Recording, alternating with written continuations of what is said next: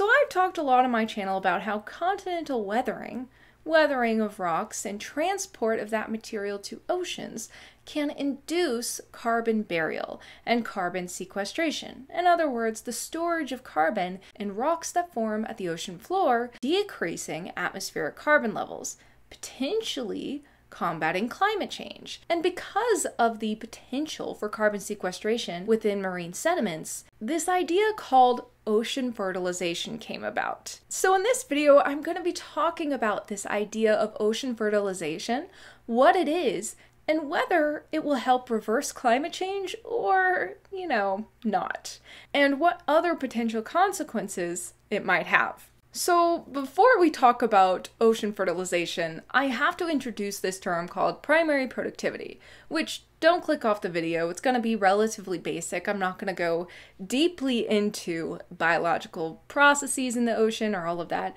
but the process of primary productivity is central to ocean fertilization. So what is primary productivity? Well, we all know the food chain, right? Larger marine life eats smaller marine life, and so on.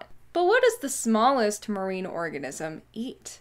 Well, actually, these smallest kind of bottom of the food chain organisms in the ocean are called phytoplankton, and they include bacteria and algae at the ocean surface. Because these organisms photosynthesize and get their carbon from inorganic carbon dioxide rather than organic sources, they are what are called autotrophs. They produce their own food. All other animal life and other bacteria that have to eat bacteria or other organic matter to get their carbon to build their bodies with, like ourselves, we are called heterotrophs.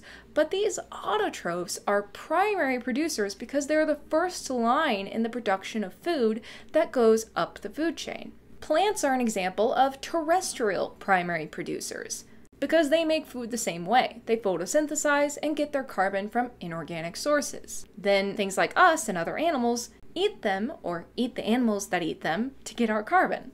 But like all life, these primary producers, or these phytoplankton, these bacteria, these algae at the ocean surface, need a little bit more than just light and carbon dioxide. They need other nutrients like nitrogen, phosphorus, and iron.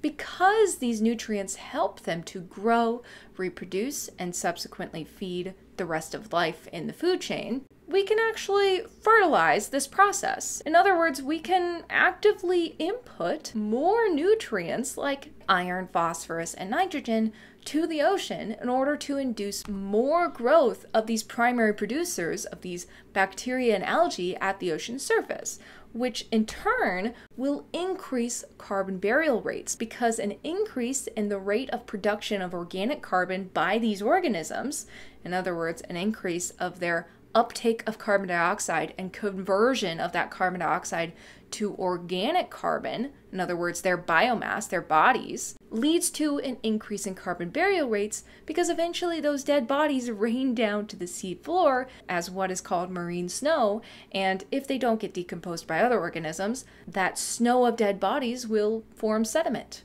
Ocean sediment, organic matter-rich sediment, which then can become buried and stored long-term, which can lead to a decrease in atmospheric carbon over geologic timescales.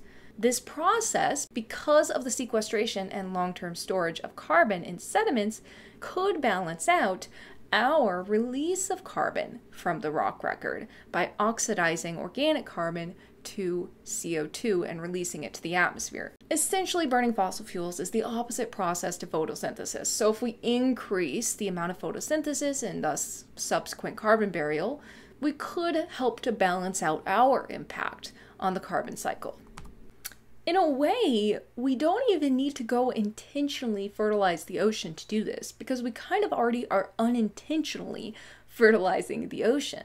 One way we're doing this is by the overuse of fertilizers on land, which then, that fertilizer enters runoff streams, which enter major river systems, which eventually run off into the ocean. Another way we're doing this is by overtilling soils. I talk about overtilling soils in my carbon sequestration video, which I'll link up to the top right if you want to check it out.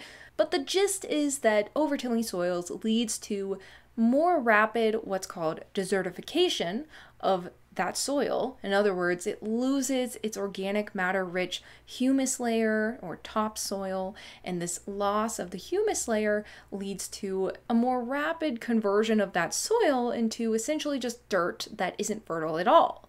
And this dirt, because it's not compacted together with that really organic matter-rich layer, it's just loose. And this really loose dirt leads to dust because wind can just blow across it and carry it through the atmosphere. And when we have an increase in dust, we get an increase of dust transport to oceans.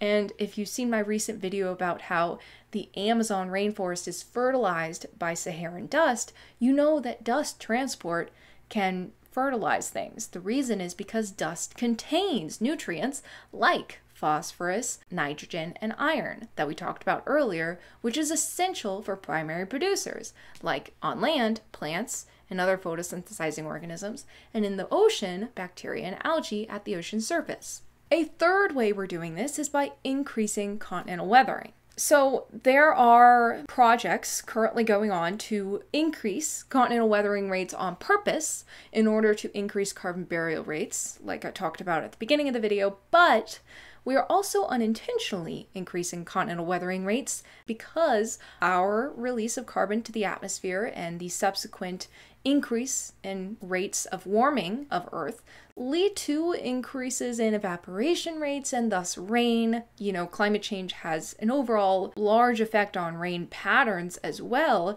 In some areas become drier and some wetter, but overall rain is increased during warm periods in Earth's history. And the warmer it gets, the more evaporation and the more overall rain that will occur. And when this rain falls over continents, it leads to more rapid continental weathering. In other words, the weathering of those rocks and the transport of those nutrients that the rocks contain to the ocean, further exacerbating the unintentional ocean fertilization of ocean margins that we're already seeing. So initially, your reaction to this information might be that, okay, the effects of global warming will actually reverse the global warming itself naturally, because global warming, any time in Earth's history, not just human-caused global warming, but any time global warming has occurred in Earth's history, there has been a subsequent increase in continental weathering rates and thus eventually an increase in carbon burial rates and carbon storage, which leads to a period of cooling after that global warming period. So the short answer is yes, the effects of global warming will eventually cause it to reverse naturally, but natural carbon sequestration caused by increased weathering, desertification, and fertilization occurs at a much slower rate than our direct and immediate release of carbon to the atmosphere upon burning fossil fuels. So the rates don't match up in order for these processes that are burying carbon to match the rate of our human release of carbon. So we would have to stop releasing any carbon and then wait, potentially millions of years for those other processes to reverse the trend of the warming, because it's going to take millions of years for those natural processes to sequester and store the carbon. And during those millions of years, the carbon that we've already released to the atmosphere will continue to warm Earth. So it's not going to balance things out, especially not at a rate that is human timescales, Yes, there are ways that we can intentionally increase these rates, and there are projects going on to study that, hence the idea of ocean fertilization and projects that aim to increase continental weathering rates. However, a very rapid increase in primary productivity that would be caused by such efforts may have extinction-level consequences. So let me step back a second, because you might be wondering, how do we know the effects of ocean fertilization if we haven't fully carried it out yet? Well, we can see in the rock record many times in Earth's history that increases in nutrient fluxes or nutrient transport to the ocean have led to increases in primary productivity and subsequent increases in carbon burial and storage. And we do see that during these times, or immediately following these times, a cooling trend will occur. That is because the overall increase in carbon burial and decrease in atmospheric carbon leads to cooling, which is why the initial idea of ocean fertilization came up. The cooling would balance our current warming trend. However, cooling isn't the only effect that we see from these periods in Earth's history where increases in primary productivity have occurred. The major effect that is just a really bad thing that we don't want to happen is called ocean anoxia. I've talked about this a lot on my channel because this is kind of the area that I specialize in, but basically ocean anoxia refers to the lack of oxygen in the ocean. Yes, dissolved oxygen, molecular O2 oxygen, is present in the ocean and is required for animal life. So fish, corals, sponges, sea urchins, sand dollars, clams, nautiluses, squids, octopuses, all of these animals in the ocean breathe oxygen that's in the water. So when the ocean becomes anoxic, these organisms will die, at least if they're in the region of the water column that became anoxic. Because of our already occurring unintentional ocean fertilization processes, we already are seeing increases in ocean hypoxia and anoxia. Hypoxia is like anoxia, but instead of the total lack of oxygen, it's just a great depletion in oxygen concentration. So very low oxygen concentrations, which hypoxia alone can cause major ecosystem disasters among animal ecosystems in the ocean. Obviously, as I mentioned in past videos, not all life in the ocean requires oxygen. Much of the microbial life in the ocean, in fact, hates oxygen. These are called anaerobic microbes, and these microbes might spread during times of anoxia. And in fact, in the rock record, we've seen times when anoxia has spread in the ocean. These are called ocean anoxic events. And during these times, often, these microbes called sulfate-reducing bacteria, which I in fact work with in the lab, spread because they don't like oxygen. So during times when there's less oxygen around, they're like, yay, let's go spread to all these new environments that we have available to us. But the problem with this is their metabolic byproduct is hydrogen sulfide, which is a toxic substance if high enough in concentration to animal life. So during ocean anoxic events in Earth's history, the ocean became not only anoxic, lacking oxygen, but also really sulfidic, which hindered animal life even more. So this is one of the major consequences of ocean fertilization if we decided to carry this out. But you might be wondering, how does ocean fertilization cause anoxia? Well, the reason that carbon burial rates increase when there's increases in primary productivity is because organisms below that algal bloom that decompose or try to decompose all that organic carbon can't keep up with the amount of organic carbon being produced. So ultimately, more organic carbon, relatively more organic carbon during these times of increased primary productivity, gets past the zone of other organisms trying to break it down and makes its way to the sediment, where it then can become buried and stored long term. However, because there's so much organic carbon being produced and thus so many organisms trying to break it down, all of those organisms below the bloom trying to break that down use up all the oxygen to do so.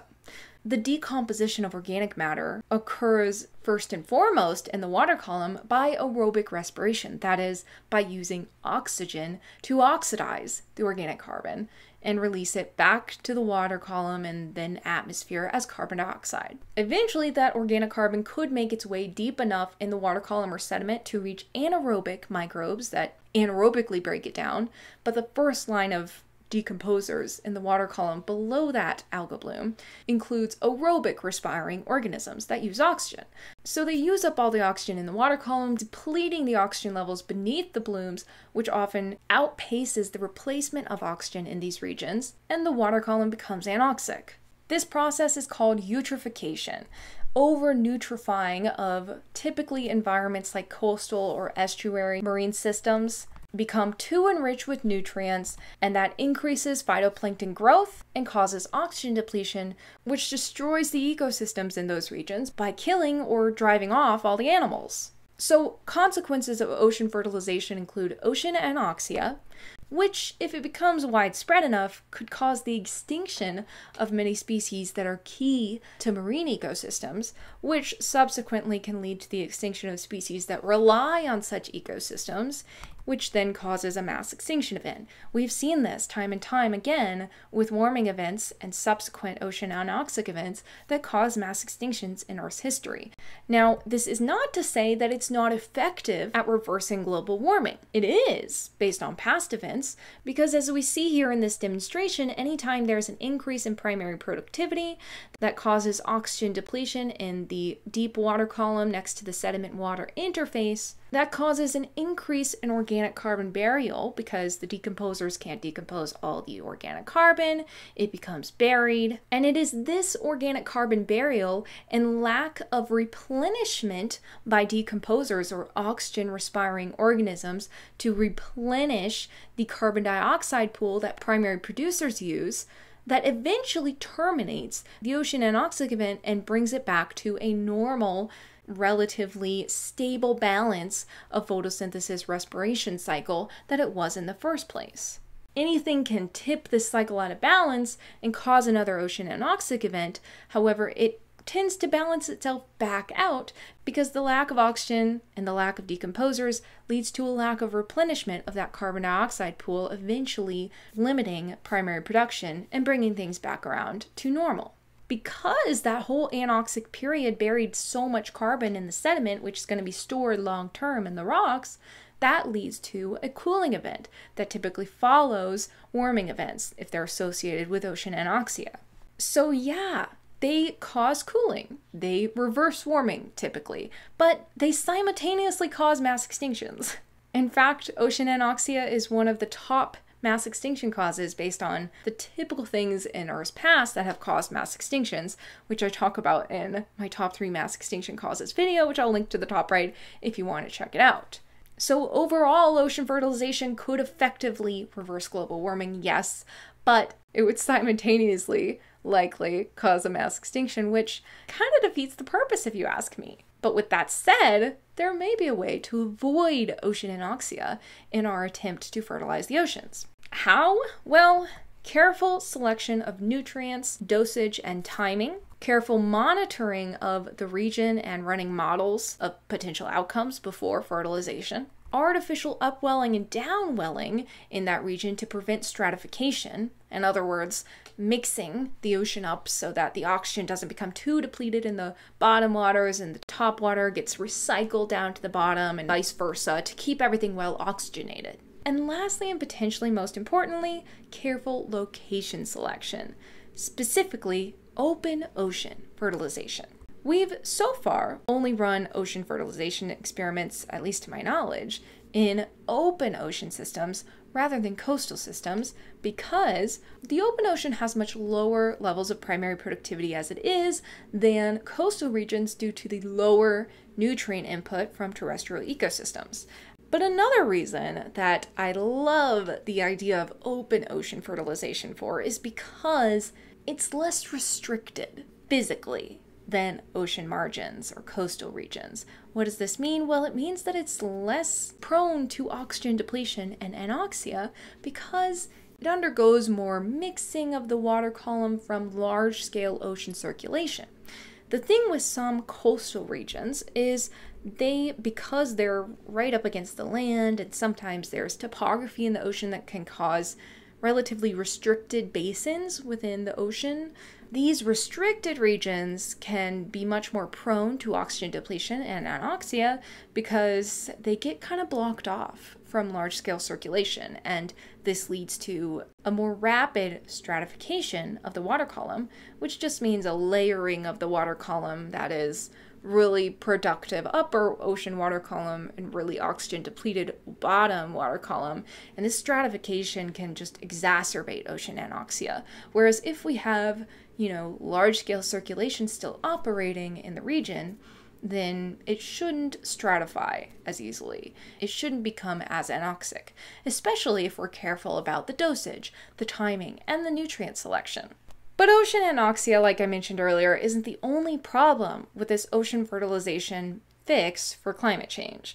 Because even if we could avoid causing things to become anoxic, it'll likely take thousands of years, even with our input, our human intervention, to fertilize enough of the ocean in an effective and anoxic avoidant way to start seeing these effects of carbon burial and storage, and thus to start balancing out our release of carbon. Rocks just can't form as fast as we break them down.